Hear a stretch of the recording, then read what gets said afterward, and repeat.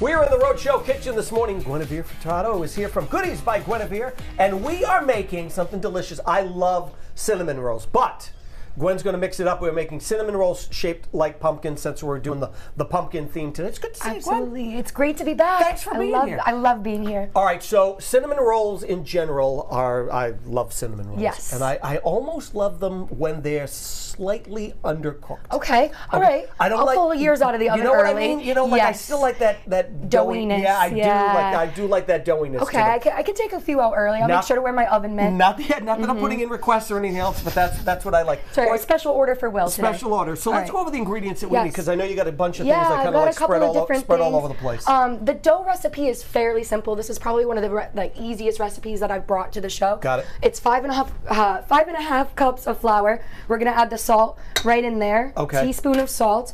You're gonna mix that first, and then we have 2 cups of room temperature milk. Got it. We're gonna add in our melted butter to put that. Yep. The question is, so this is dough. Does this have to rise? To sit and rise? It does. It does. However, power of TV magic. Look behind you. Yeah, I already have some ready to go. So then I just added a quarter cup. There it is. Okay, so we're good to go with this. A quarter cup of sugar. Yep. And then 1 packet of yeast, which is 2.5 teaspoons of yeast. Right. We're gonna mix that up, let it froth, and then we're just gonna add this right into the mixer. Okay. You can also do this by hand. Got it. With a wooden spoon. Or just knead it with your hands. How long does it have to, after it is mixed in dough, how long does it have to sit like that? Typically, at room temperature, about an hour to let it proof. You want the dough to be double in size. So whatever it looks like in the mixer, you want it to completely just double in size. You can also let it sit overnight in the refrigerator if you'd like. And it's okay? Say, check it out. And I know you've got it covered in plastic here, and then you also put the towel on top. On top of it too. Okay. All right, so we'll let that sit for, oh man, that smells delicious, right? That smells delicious. Okay, so we are going to make some cinnamon rolls shaped like pumpkins today. Yeah.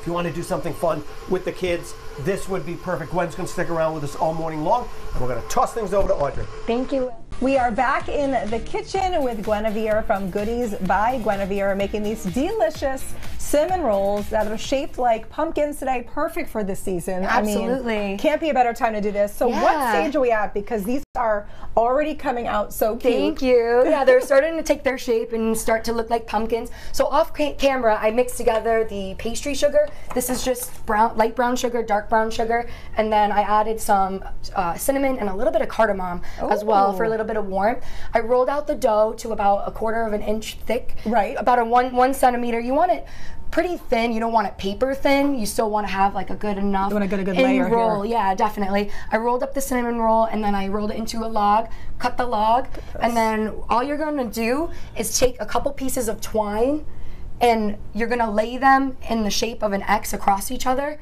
which is what I did here. And then all you do is place the cinnamon roll directly on top of that X, and then all you have to do is tie them in a knot. So I'm going to try that. I was going to say, if you want to give it a try. To tie over here. And then I have the scissors behind you, so you're going to trim off the excess twine as well. And you made a good point about the specific kind of twine, too. Yes, it has to be cooking twine. That's very, very important. You don't want to use any yarn or anything like that, anything with acrylic in it, anything that can't go in the oven, that's not oven safe. Right. So 100% cotton will work. Make sure you're using something like that. Yeah, it's starting to form the ridges. I love these. Absolutely. I've got a couple in the oven. They're getting there. They're getting there. Yeah, they're starting to darken up now. And these are vegan too, you said, right? Yes, yeah. So everything that I do, look at that. That's perfect. And then you're just going to take the excess twine.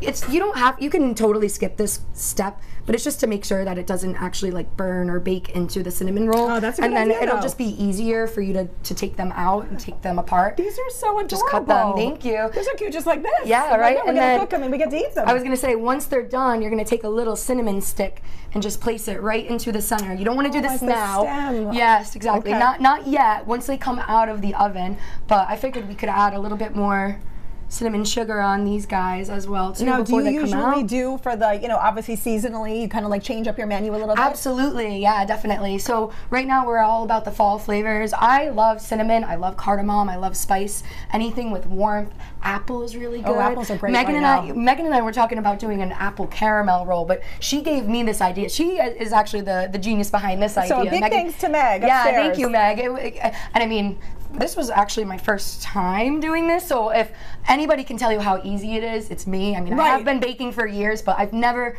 used this method before to actually tie them around, and it was super simple. All you have to do is just make sure they're nice and fastened. And not only for obviously the Halloween season, but even like rolling into Thanksgiving. Yeah. And these are like so great. You can give somebody. I was going to say this could be like a centerpiece on your Thanksgiving table because of how cute they are. Yeah, but let's see. Let's see what these look like. I was going to say I don't think they're done yet. Yeah, they're not done just yet, but they're starting to get there. How they're getting a little bit. Oh, my yeah. gosh. Oh, they're almost done. I would look say. Look at how beautiful these look.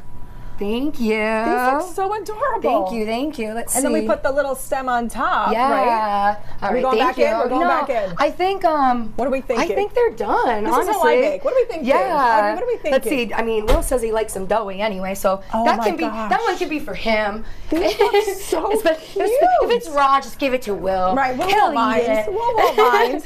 He won't get sick. No, Look never. at how cute these are. I honestly, this is the cutest idea. Thank you.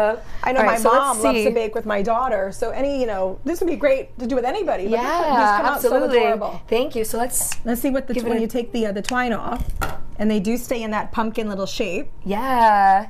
It is a little love tricky to try to make sure you cut all the strings because you have to tie each individual string. Right, so don't rush this. Make sure you go nice and slow. Be gentle. This is not a race. No. Definitely not a race, although, we're trying, but you're doing a great job. You're doing it quick. Thank you. Oh, look at that. And it really does. That twine really does get it into that cute little pumpkin shape.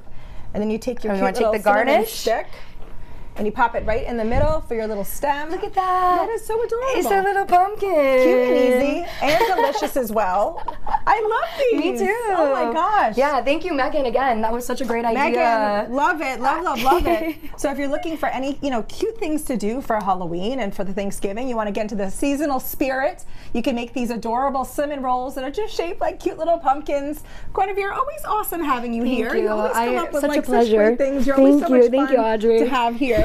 For now, though, we're going to Want to help me kick things over to Will? Yeah, absolutely. We're going to kick things over to Will. Bye, Will.